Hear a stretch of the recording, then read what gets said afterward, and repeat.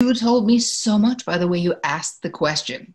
You think communicating makes you corny and needy, not even remotely close to the truth. And you think that being in a relationship requires you to be friggin' cute? No. So what we care about is, where did these limiting beliefs come from?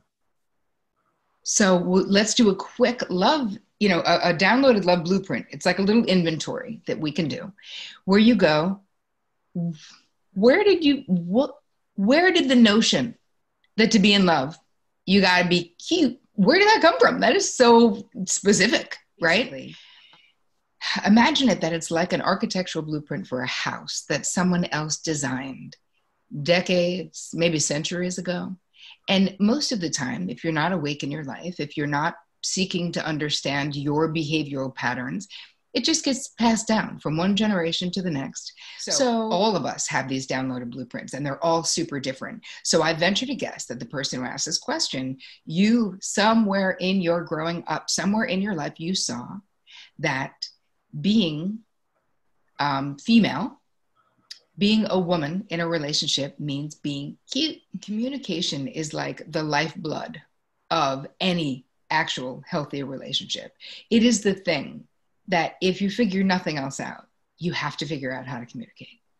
You must, because there's no way that any of us are going to guess well enough to get our needs met in a relationship if we're not saying what our needs are. And I find that with women, there's such a tendency to just not do it. We're just like, they should know.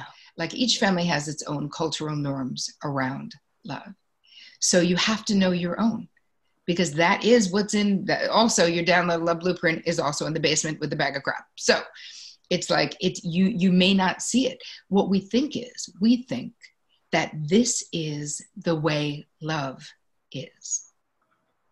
We don't realize that this may be just the way love was for our folks or our parents or in the home that we grew up in. So the only way to change that is to realize that you can communicate, for the person who wrote that in, any way you want in a relationship. You don't need to be cute. How are you going to find your right person if being cute is something you feel like you have to put on, but it's not?